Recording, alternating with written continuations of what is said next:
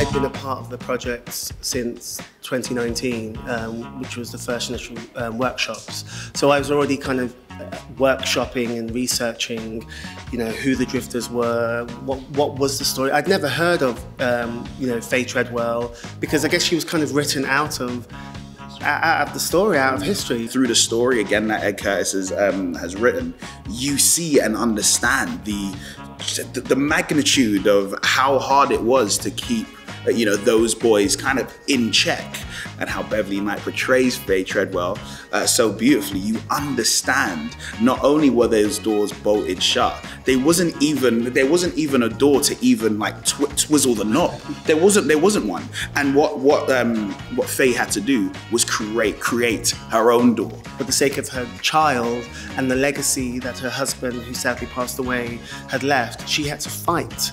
And I think Beverly Knight, working with Bev, and what she's done with the character, it's just beautiful to watch. It's a story of people of African descent, and I think Michael, Jonathan the director, and Ed the writer, I think they were all aware from the get-go that a lot of topics and issues being raised in the show, they may have had limited understanding toward. So I think it's really easy with actors to go, do this, and that's what that is, and not really care much for their opinion. But I think with Michael, first and foremost, his actors are people that have opinions and have experiences, and he's interested to see what those experiences and opinions do to a show. To have a say, to be at the table and to have an opinion about the story that we were going to tell. That hasn't happened before, especially in the West End, for a black cast to be able to have that opportunity. We also had people of color on our creative team: Miles Brown, Tarinn Huntley, Maisie Bolden. We had them to look at as well, which was so unique. I know for me, it was so unique to see that on the creative team as well. And you know, it was just something that you could relish in. It was something that you can go, wow, I'm safe. Their openness to open that dialogue is really a great step in the right direction. And we really hope when people come and see it, the fact that we've been able to co-create it is going to set a precedent for musicals in the future, you know. I love playing, you know, different characters, putting on different hats, and that's what's so, I guess that's what's so impressive. There's something about seeing multi-role playing happening right in front of you that is just infectious. Once you know, this character stands like this and has this kind of vibe, this character stands like that and walks with this kind of vibe. Once you're in that space, you kind of know who's who, and then you can kind of flip between them. It builds into your muscle memory. So yeah, that's been really fun.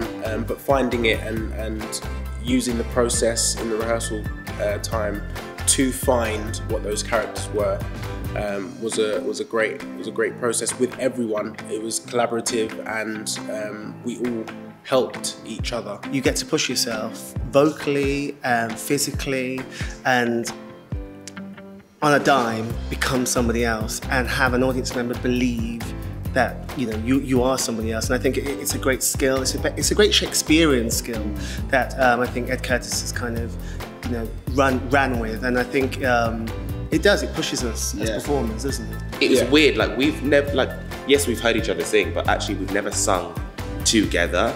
I remember the first day that we all came together around the piano in rehearsals and we sang one of the songs together. Yeah. We were all like, ooh, ooh. Kissing in the Back Row is my favourite song, which he sings amazingly.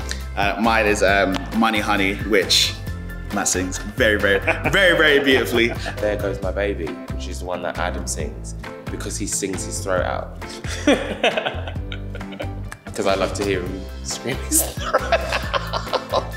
It's just so fun. It's just so fun. That nostalgic feeling that not only, I guess my thing is, when my mum came to see the show, right? She was just singing for the whole show. This morning, my 4-year-old son was at Alexa going, Alexa, please play Hello Happiness by the Drifters. So, this is a show from 4 till 99.